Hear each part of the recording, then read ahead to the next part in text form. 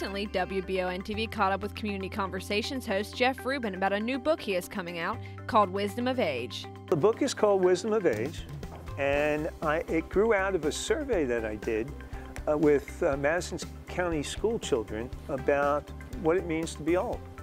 I asked 5 questions. I said, I wanted to know how old that person was, what grade they were in, what age they considered old, do they know any old people, and what advice would they give to somebody younger than themselves?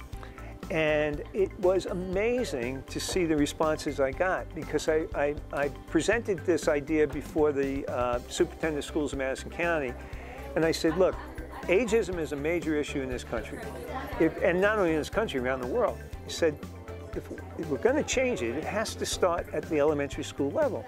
We need to have the dialogue going on. We need to talk about this in terms of what is it. He agreed to hand out the survey to his principals, and he expected maybe 100 responses, and we got over 300 responses from children from young as 5 to 17. This is about self-esteem. It says, you're beautiful and handsome no matter what anybody else may say. Just because of your age doesn't mean you can't make a change in the world. Love yourself and always know you're special. Well, Sophie, age 9, said that. What about life? What would you say to somebody younger than you? Try your hardest and do your best.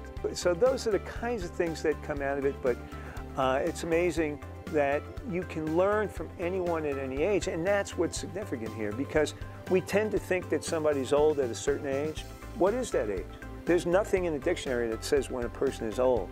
But if we perceive somebody as old at 35, 40, 50, 60, then we start to look at them differently.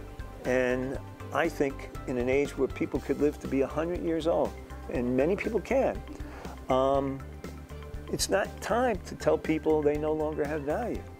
I mean, you can retire at 65 and have 30 years left to create whole other jobs and careers for yourself. We want to encourage that behavior. So that's the purpose of my book. Amazon.com. It'll be available on Amazon, and we'll be working to get it into bookstores as well.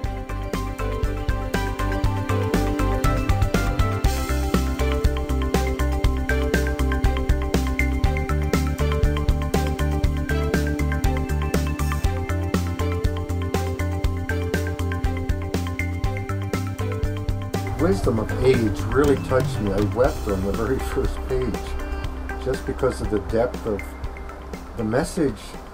And what impacted me even more is I was learning from people 5 years old as well as people 103 years old. This is precious. And it speaks to a dialogue we need to have about how we treat each other, how we value our families, how we value our relationships.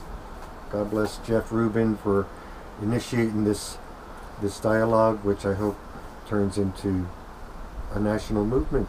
Please visit Amazon and get your copy of Wisdom of Age. Thank you.